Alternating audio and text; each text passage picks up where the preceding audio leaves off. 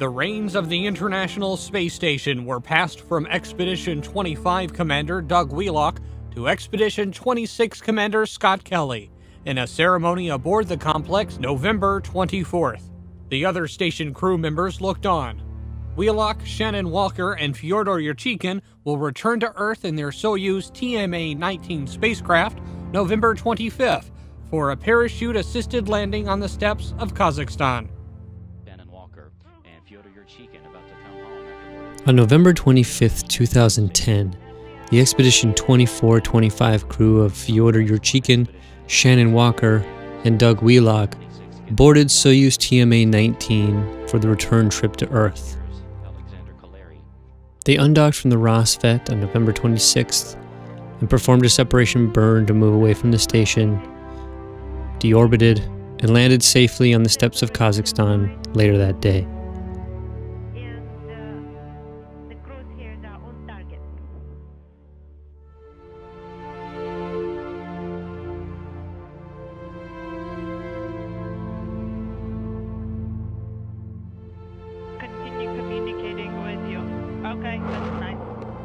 On December 15, 2010, Soyuz TMA-20 launched atop a Soyuz FG carrier rocket from Site 15 at the Baikonur Cosmodrome. Engines at maximum thrust and liftoff of the Soyuz TMA-20 as Katie Coleman, Paolo Nespoli, and Dmitry Kondratyev head toward the International Space Station.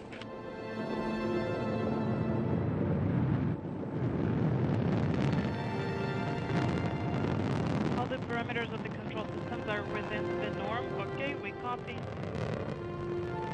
The Soyuz lighting up the night sky there at the Baikonur Cosmodrome. It's a good pitch program according to flight controllers. Functioning. Catching our first glimpse of the Soyuz TMA-20 as it continues its approach for docking. After the standard two-day rendezvous orbit, Soyuz TMA-20 approached the station and docked with the Rosvet module. After the Soyuz reached its preliminary orbit after its launch from the Baikonur Cosmodrome in Kazakhstan early Thursday morning Kazakhstan time, which was Wednesday U.S. time.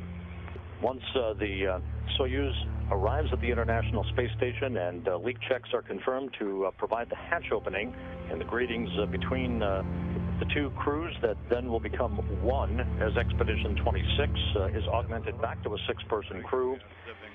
Kondratyev, Coleman, and Nespoli, along with their crewmates, face an extremely busy few months ahead with a variety of international vehicles arriving at the International Space Station. An excellent view right now from external cameras on the International Space Station as you look at the Soyuz TMA-20.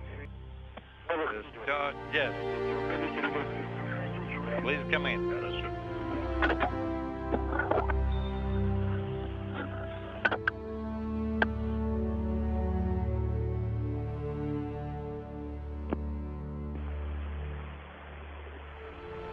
Hatches opened officially at 5:02 p.m. Central Time.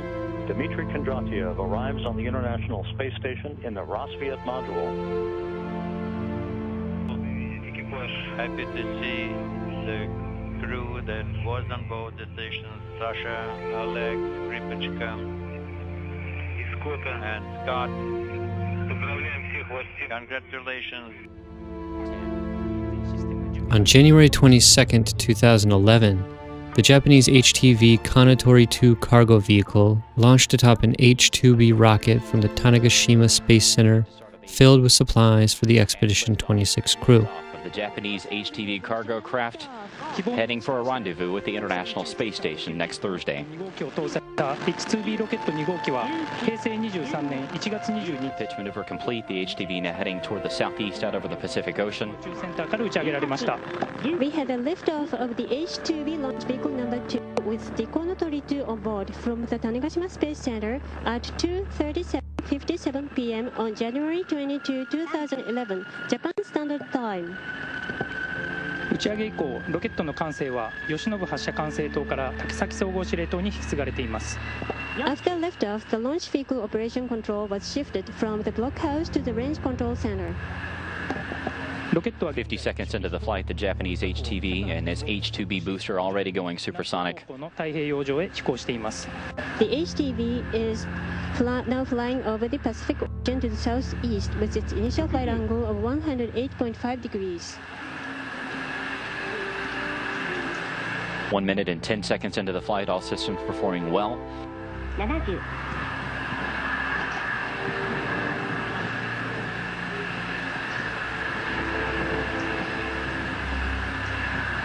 80.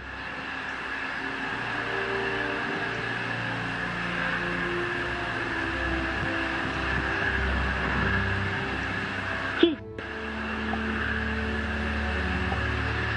Coming up on the point when the 4 solid rocket boosters will burn out. The H2B is now flying smoothly.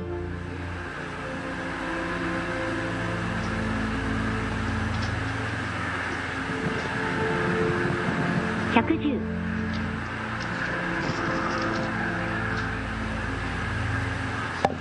SRBA 燃焼終了。 SRBA burnout. 120. Jackson confirming separation of the solid rocket boosters. These come off 2 at a time.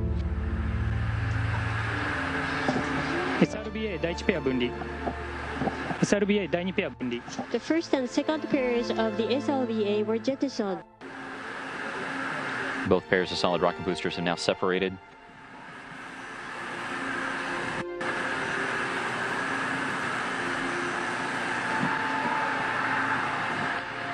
One minute and 30 seconds from now, the fairing that protects and covers up the HTV at the very top of that rocket will jettison. At that point, the rocket will be 75 miles in altitude. The Ogasawara station has started tracking.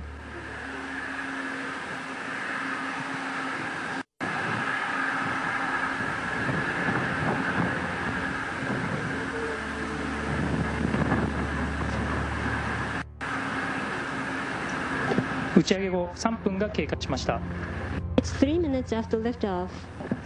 第1エンジンの燃焼は正常。制御系飛行経路も正常です。ロケットは順調に飛行を続けており、現在の高度は約 108km、秒速約 2.2km です。The first stage engine combustion, attitude control, and flight trajectory are all normal.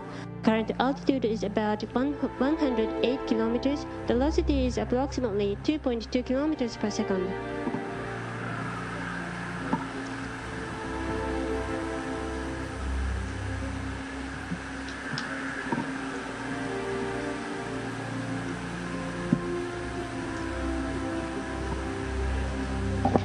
AC フェアリング分離。 Payload fairing jettison. Confirmation that the fairing has been jettisoned.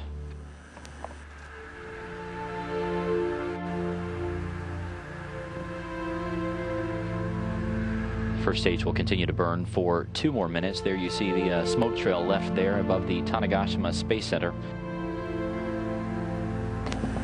第1弾エンジンの燃焼は正常。制御系飛行経路も正常です。 The first stage engine combustion, attitude control, and flight trajectory are all normal.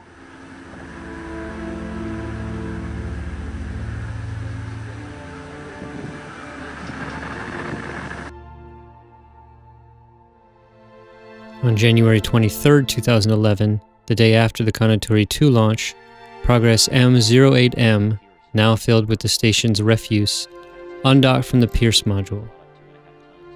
It was deorbited the next day over the Pacific Ocean.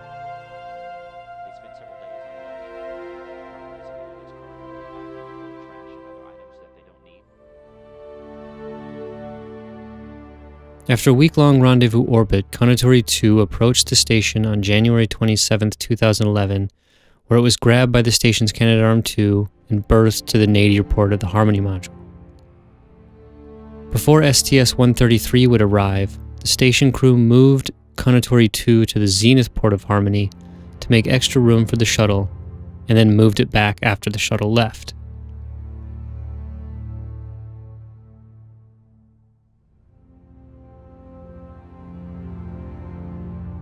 On January 28, 2011, Progress M09M launched atop a Soyuz U carrier rocket from Site 15 at the Baikonur Cosmodrome.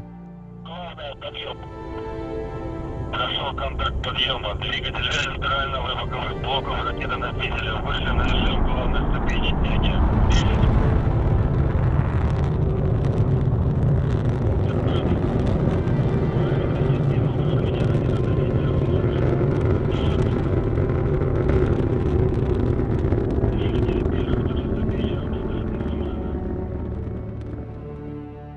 After the standard 2-day rendezvous orbit, Progress M09M arrived at the ISS on January 30th, 2011, successfully docking to the Pierce at 2:39 Universal Coordinated Time.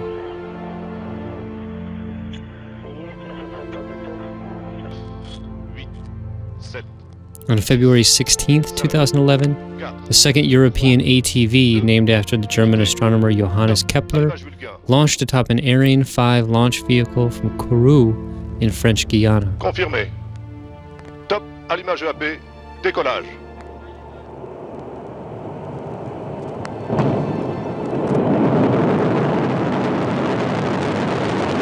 Les paramètres à bord sont normaux.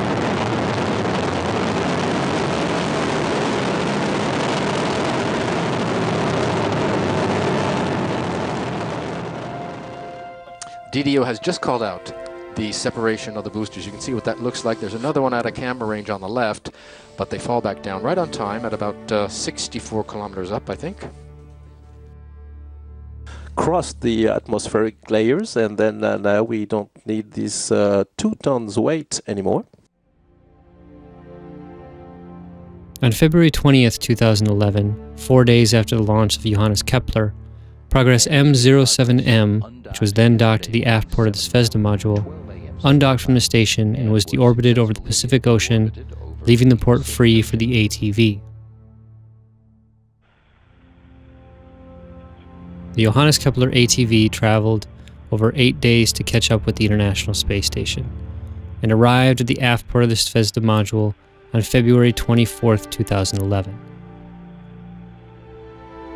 While docked, the ATV would boost the orbit of the ISS several times and provide valuable cargo for the Expedition 26 crew.